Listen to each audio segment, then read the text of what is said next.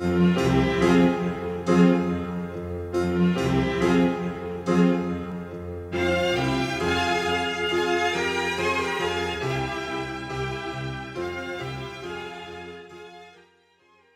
the point is this: when you look outwardly, you see purpose. When you look inwardly, you see purpose. But when you look Godwardly, you actually see a real purpose begin to take shape, a purpose that is specific, not just to exist, but something more than that. You know, I was flipping through the channels not too long ago. I was at a hotel and I was flipping through channels. I like to have background noise when I'm traveling and when I'm working. I have 3 kids now, so I need background noise. Otherwise, I feel like something's wrong. So I need to have background noise. So I begin to surf the channels. And I come across an episode of a show called Everybody Loves Raymond. And in this show, Raymond was nervous because his daughter asked him, where do babies come from? And now he has to give the sex talk.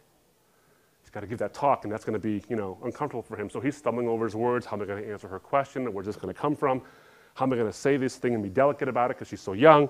He walks into her room, sits down, and says, you had a question for Daddy earlier. I'm ready to answer it. And then she asks the question, and she says, well, where do we come from? And he begins to talk about it. And she says, no. Why does God put us here? It wasn't a sex talk at all. She wanted to know what the purpose of life was. What's the meaning of life? And from that, he began to fumble all over himself. He wasn't ready for that one. And so, you know what his answer was? Because heaven's crowded.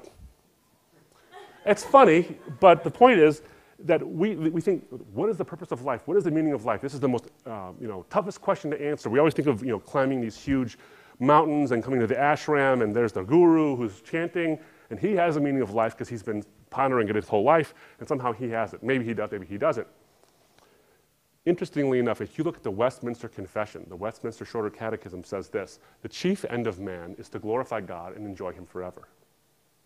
It offers that as the meaning of life. The chief end of man is to glorify God and enjoy him forever. The point is this, that we are created to have relationship. We seek it out in all of our life. My friend's question was a question about relationship, the severing specifically of the relationship with his mother and the value he placed on it. We are naturally seeking of relationships. The Westminster Confession tells us, and I think the Bible, it's basically a summarization of the Bible saying that you are created for relationship. That's the purpose of life. That's it. What explains that purpose? Jesus tells us that he has come so that we may know God and the one he has sent. By the way, purpose of life is not to be happy and get stuff.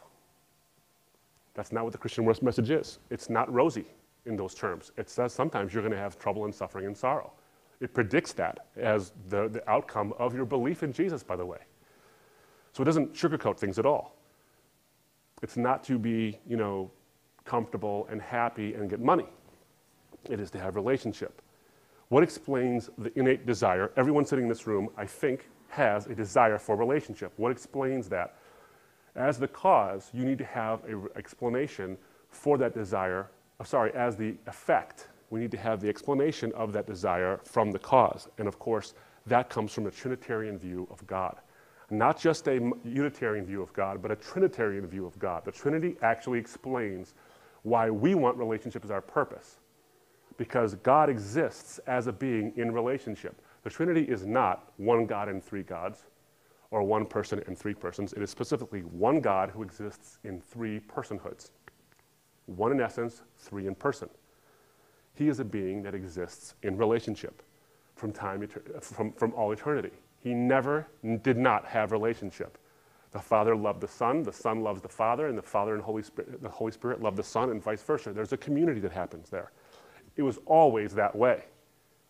So, God does not need us for relationship in the Christian paradigm.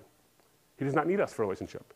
He is not benefited in some way, and some need or some lack that he has is taken up because we are suddenly appearing and he creates us. He doesn't need us for relationship. He already has it within himself. Which that means that the creation, this fine-tuned universe, this specifically selected DNA, was a gratuitous act, an act of pure love. He did not need us, and he gets nothing out of it. Nothing out of it that he doesn't already have. But he creates us anyway, to allow us the possibility of relationship. It is not for his sake that he creates us. It is for our sake. And I don't mean sake in terms of glory. Because we do glorify God as Christians, because I think that a God who's like that would be worthy of worship. But he creates us for our sake, meaning for our benefit. That's why he creates us. It's a completely selfless act.